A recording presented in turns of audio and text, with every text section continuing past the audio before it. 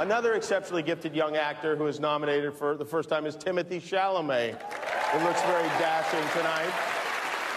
Wow, look at that tux. Are you having fun, Timothy? This is a big deal. Timothy is missing Paw Patrol to be here tonight. Don't worry, Ryder and his team of pups saved the day, so. Timothy is the star of a small but powerful story called Call Me By Your Name, which did not make a lot of money. In fact, of the 9 Best Picture nominees, only 2 of them made more than $100 million. But that's not the point. We don't make films like Call Me By Your Name for money. We make them to upset Mike Pence.